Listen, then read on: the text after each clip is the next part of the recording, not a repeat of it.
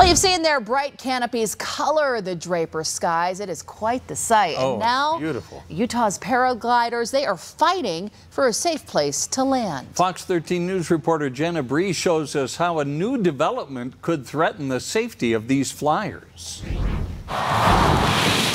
All over the world, all over the country, people come here to experience this amazing air. Chris Santacroce has been a full-time professional competitive paraglider for 30 years. And what you see is nothing but clear air out in front of this hill. No terrain, no buildings, no nothing. Even a couple hundred feet down the hill, there's still nothing.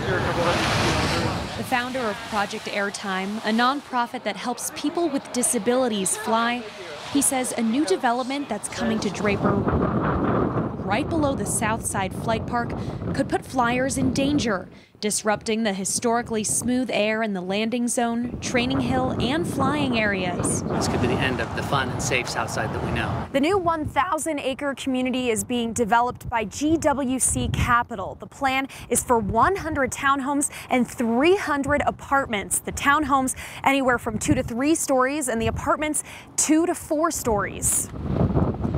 If there are 4-story houses in front of the state park, then the state park ceases to exist as it has in the past. And so the magic ceases to happen.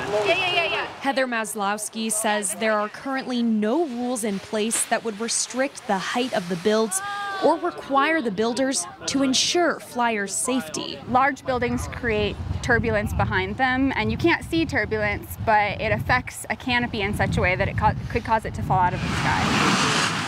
The local paraglider created a petition last year to ask for the governor's oversight on the project. Southside is a state park.